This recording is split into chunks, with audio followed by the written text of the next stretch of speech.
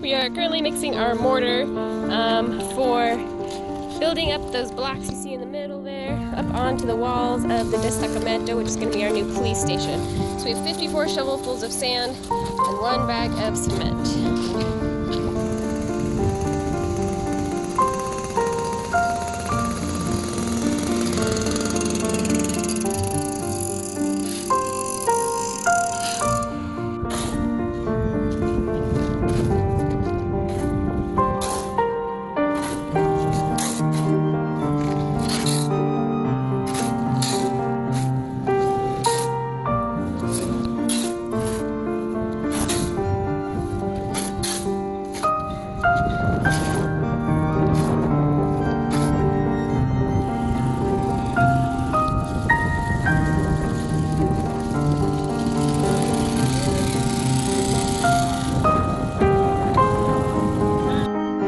The mortar in the Destacamento. So you line up the mortar along the sides here, just like Kylie is doing here, ever so gently but effectively, and then you put the blocks on top. We're now putting the blocks on this mortar. Here, once the blocks are left here, so I'm gonna make this with the others.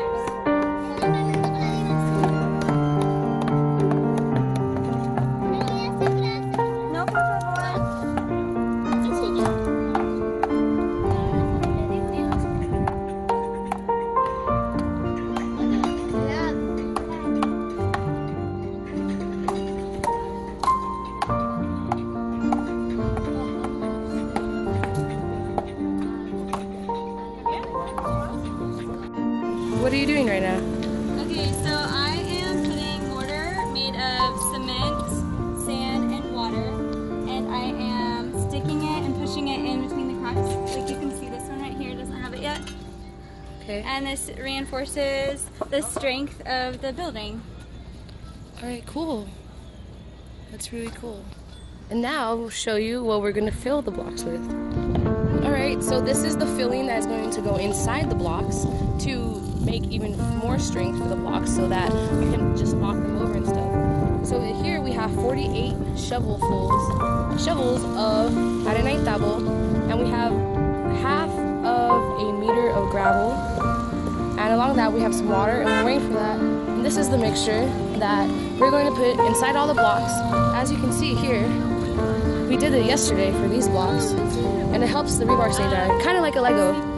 You put the mix in here so that when you add the next blocks, it's kind of more like Legos, and it helps with the structure and keep it solid. On this wall, you can see that we've added 2 layers, which is basically the maximum amount of layers you can add because you need to do the filling inside. So here, I'll show you an example of rebar. The rebar here only reached to this height. So what we had to do was cut another piece of rebar about 1 meter long and use alambre dulce, which is this thinner wire, to tie them together. So now it is ready to get more blocks built inside and also just ready to get filled now that we have extended the wire. So you can see in these over here, the wire has already been extended, so we were able to build 2 more layers of blocks. So here you're seeing the volcano mashed potato technique again. We have a lot of water. So far we're at 4 buckets of water. We still need more. It needs to be really watery consistent, so that when we pour it in, it goes straight all the way down to the bottom. Gregorio, do anything? Hola. Here's the difference you see from when we're mixing plaster. Because the gravel is so big, it becomes really hard to use the shovel to try and mix it. So here we're using the pickaxe in a really great technique. You can see how it's a lot more watery, and we're gonna add more water. More water. So here we haven't mixed the entire mix yet. We're leaving this part dry just in case we don't need it all. That way we can utilize it tomorrow. But here you can see that's really wet consistency. He's putting it in a bucket, and we're gonna follow Kylie and see Kylie pour it in to one of the block holes. Oil block holes inside the blocks. Okay, I'm gonna pour it in one of the blocks. Yeah, let's do this. Which hole? The new holes. I think I'm gonna pour in. Which hole? All these holes. Okay. let's ask. Gregorio, ¿son en todos los hoyos o son los hoyos que tienen esto? Todo. Every single hole. Ready? Go. Ooh, look at that. And she's like an endless pit. Like, endless pit. That's like a whole bucket square. There's gonna be a lot of cement. There are no prisoners escaping this Destacamento. Nope, no siree. Hey. Yep, and that basically wraps up the process. Thanks, Kylie. You're welcome, Tanya. I'll tell you that you face when you're building blocks is that they chip halfway that they're already built.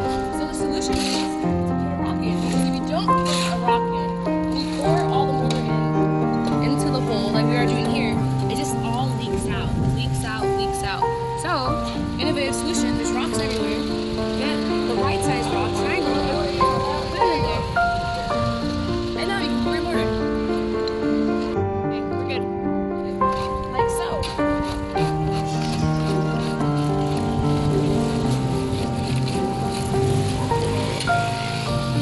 As you can tell, no mortar is coming out.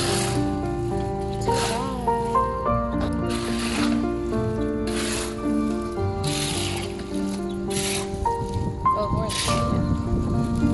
and you want to leave them all with about 1 inch to 2 inches of space, so it's like a Lego. So next time when you put more blocks on top and more mortar will actually grab on.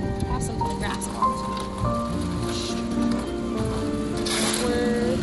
Awkward. That's super awkward. What is it? Ooh, another difficulty. Pouring mortar into where your rebar is. You should probably use gloves and not your hands. Definitely not, or else your fingernails might fall off.